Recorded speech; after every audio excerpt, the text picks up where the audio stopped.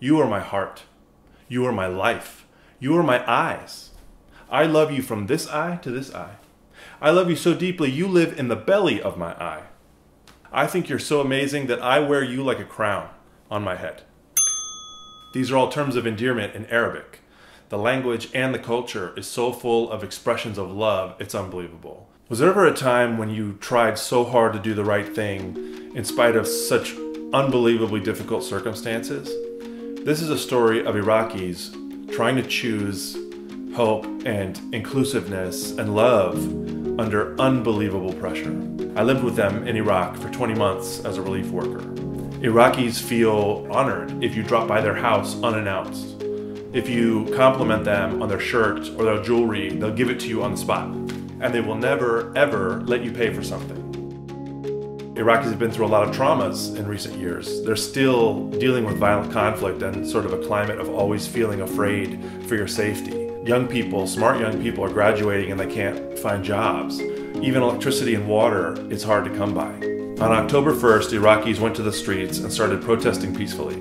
Basically, they said, we no longer want a system that is made to divide us into our groups, Sunni, Shia, Christian, Kurdish.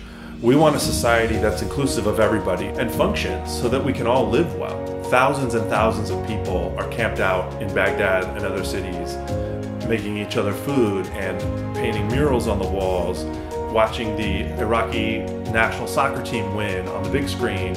It's an exciting moment when people feel like they can be part of making this the Iraq that they know and love in their heart.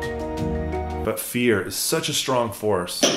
Militia groups and security forces have been attacking protesters in horrible ways. Snipers on the roof that'll shoot an unarmed person out of nowhere. They'll shoot rocket-propelled gas canisters as big as a soda can that'll go into people's heads. There have been full-scale massacres of unarmed civilians in Karbala and other places. They also kidnap people. Many are still missing. Others turn up having been killed in unspeakable ways.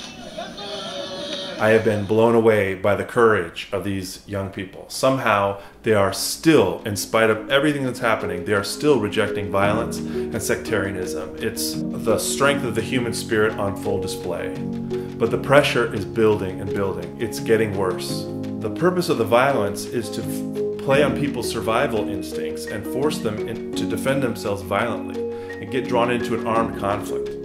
Right now, Iraqis are at a really important fork in the road.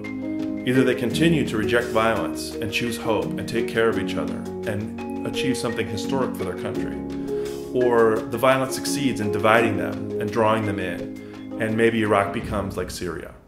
To me, this isn't about politics. Personally, I don't support any particular side or party. I pay attention to who are the Iraqis that are engaging in the process peacefully and constructively with a mindset of respect for the rights of everyone, and who's not. But the reason I'm telling you this story is because I know the heart and the spirit of Iraqis, and it's beautiful. And I don't think we're helpless. There are many tiny things we can do to support people's ability to choose peace in this difficult situation. Do you like having friends around you who care about you? Reach out to Iraqis, especially if you don't know them. Give them a well wish or even hang out with them. Caution, they will feed you. Do you like beautiful art and music? You would not believe the creativity of the protesters. I've included some links to some amazing paintings and artwork and music that you can learn more about what's happening that way.